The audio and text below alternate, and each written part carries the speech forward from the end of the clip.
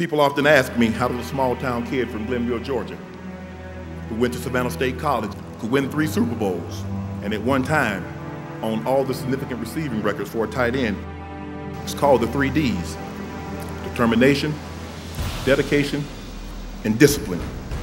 There's a reason they call it chasing your dreams and not walking after them. Don't hope someone gives you an opportunity. Create one for yourself. I'd often lay awake at night wondering why our family had to be different. Our talent is God's gift to us. How we use that talent is our gift to Him. My sincere hope and prayer is that God find my gift back to Him a worthy one.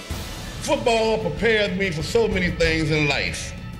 How to deal with the peaks and the valleys, the bitter with the sweet, self-motivation, and believing in myself and working with others.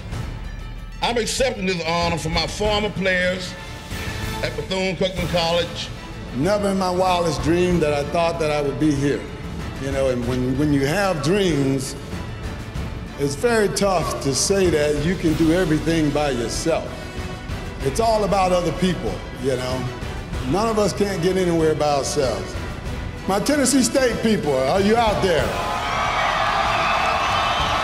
I love you all because my Tennessee State people shaped me, you know, love me. I appreciate the band coming out, and it was nothing like going to Big Blue. I had an interest in attending school there, so I sought out the school, talked to the coach, and found myself at Morgan for 4 years. And it was a great experience. I was nurtured there a little bit further by Earl Banks, who's here today.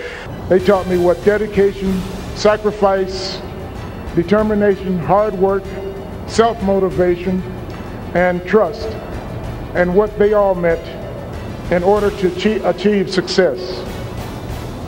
I would like to thank all the players that I traveled, and all the players that I played with at A&T. As we said, keeping the Aggie pride alive. And I think standing here today, I hope I carry that torch. I've said this before, that the enshrinement of Art Shell is like a reaffirmation of the values and virtues of what is still the American way of life. I want to thank Al for making this occasion possible by having the courage to draft a guy from a small school, and I cherish my moments at Maryland State College. But I chose Mississippi Valley for 2 reasons. Coach Archie Cooley loved his team to throw the football, and they were the only ones who sent someone to see me play. There are no more routes to run, no more touchdowns to score, no more records to set.